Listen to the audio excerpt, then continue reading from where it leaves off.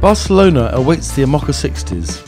In order to try and see the fleet, we climb to the top of the Christopher Columbus monument. The view is stunning from the top of the tower, but could we see any masts on the horizon? There? No. Or there? No. Here? Sadly not. Alas, it's too early. The boats are being hampered by very light winds slowing their progress towards Barcelona. Hugo Boss, sailed by Breymaier and Pepe Ribes, still leads the fleet, followed by Neutrogena. Guillermo, Altadill and Jose Munoz are still fighting hard in the difficult conditions, despite making the slowest progress over the last 24 hours. Fue todo bastante muy lento.